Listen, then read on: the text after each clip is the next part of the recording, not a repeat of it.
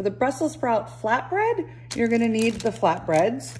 We have some ricotta cheese. We have Italian seasoning, an Italiano cheese blend, some Parmesan, some Mike's Hot Honey, a lemon, some Brussels sprouts, and then our salt and pepper and some olive oil. And it calls for vegetable oil too, but I'm just gonna use olive oil throughout the whole recipe. All right, for your Brussels sprouts, these look like little tiny baby cabbages. I personally love Brussels sprouts. They don't smell all that great while cooking, but I find them to be delightful. So first we have this bottom piece. We're just gonna trim that up. And I'm just gonna use a little paring knife for this because we wanna try and get them as thin as possible, and we are dealing with something pretty small.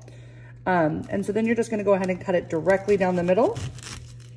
Again, this will help give us a flat side. So now this side is flat, so I can turn it over and we can, you know, thinly slice it. So you're going to try and thinly slice this into shreds. So definitely take your time with this because this is not something that you want to have large chunks. You're looking for some shreds. So I'm just gonna do this to every single one of my Brussels sprouts until I'm all done. All right, so I've sliced up all my Brussels sprouts, but you'll see that as you start to slice them, a lot of their leaves fall off. So I just kind of gathered a lot of these leaves and then I'm just gonna go ahead and shred them. I just stacked them all up together. If you have some big leaves in here though, that's fine. You know, I see some bigger leaves, just the way the Brussels sprouts are shaped, but this is pretty much what we are looking for. I'm gonna zest my lemon, colored part only. By now, I feel like we should all be pros at zesting citrus fruits.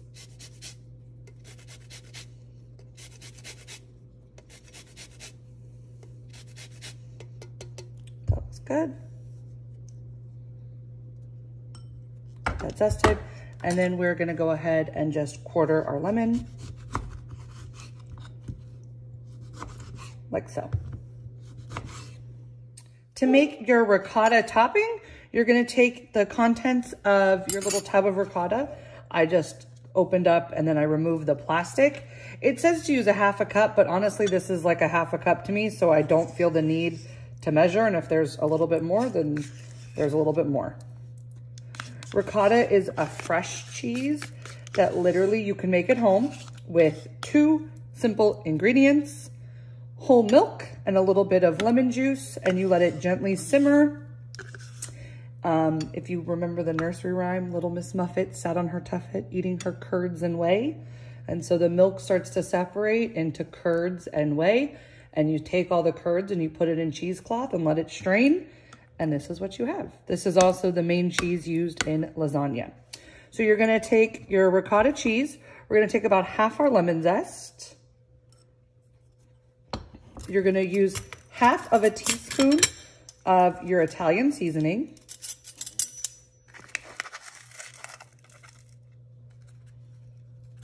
There we are, half a teaspoon. You're gonna do a squeeze of lemon juice.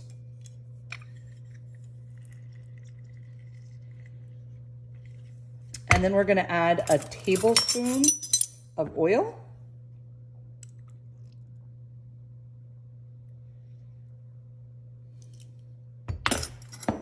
And some salt and some pepper. And we're just gonna stir this all together, and you can taste it and adjust the seasonings if you like. And that is it. So that is our ricotta topping. It's gonna go onto our flatbreads.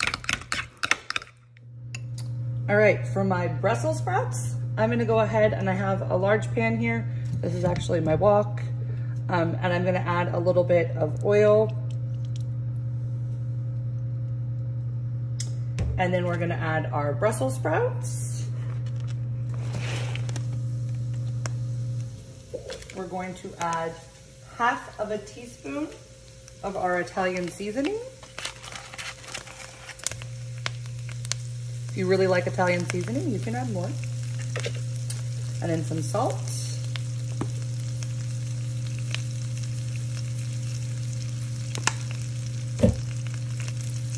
pepper.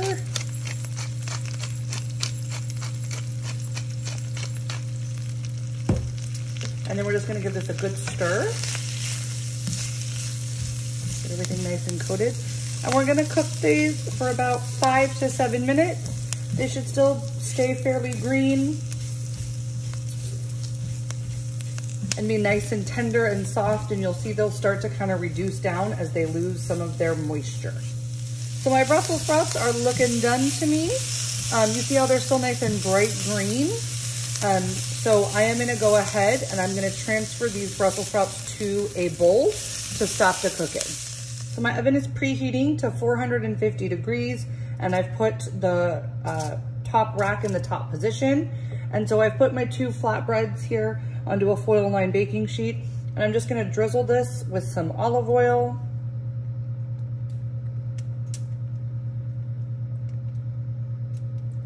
And then I'm actually gonna use this brush to kind of brush it, but if you don't have a pastry brush, no big deal. But just to kind of evenly coat it.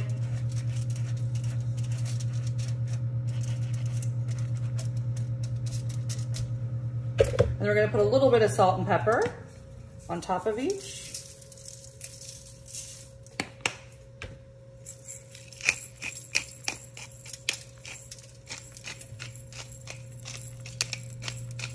And then these are gonna go into the oven as is, just like this, for about 3 to 5 minutes until they start to get a little toasted. I've taken my flatbreads out of the oven, and so now I'm going to take my ricotta cheese mixture and spread this on both halves.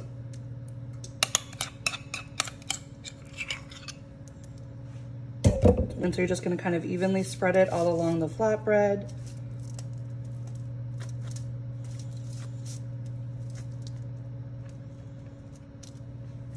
Do that for both. And be careful because your pan is hot. Don't want you to burn yourself. All right. Then I'm gonna take my Brussels sprouts and divide it amongst the 2.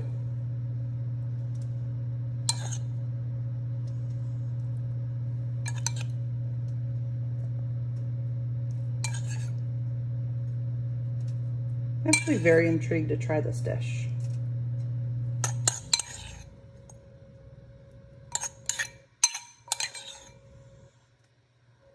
Let's just spread it all out.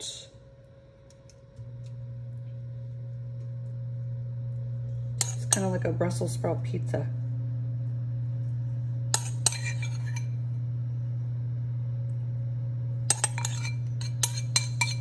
Go. All right, those look good.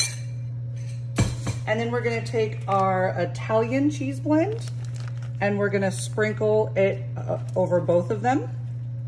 Use like half the package on each flatbread.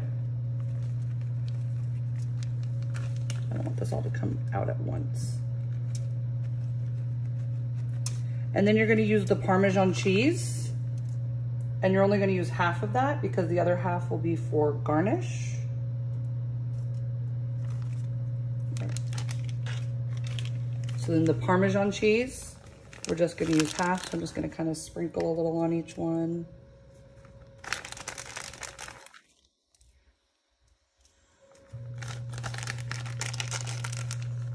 And this is gonna go back into the oven for about 4 to 6 minutes until the cheese is melted. So back in the oven it goes. My flatbreads have come out of the oven.